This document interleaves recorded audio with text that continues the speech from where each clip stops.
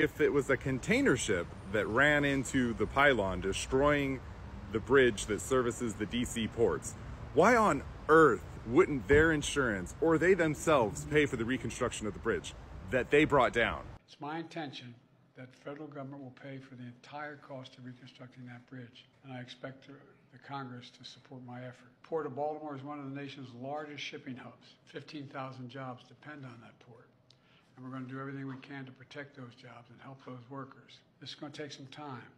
The people of Baltimore can count on us, though, to stick with them.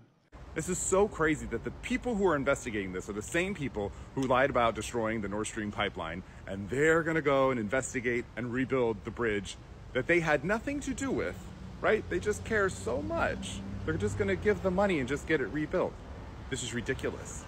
I want a real investigation. Exactly what happened on that cargo ship. I want to know why this crazy black swan event is just this entire administration. Trains are flying, falling over, bridges are coming down.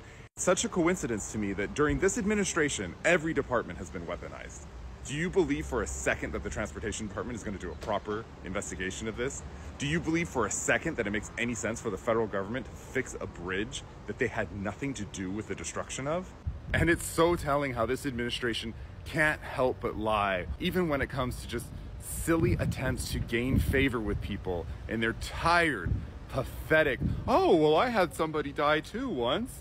I was in Baltimore before. I went on a train over that bridge that doesn't have a train before. Francis Scott Key Bridge, which I've been over many, many times commuting from the state of Delaware either on a train or by car. I've been in Baltimore Harbor many times.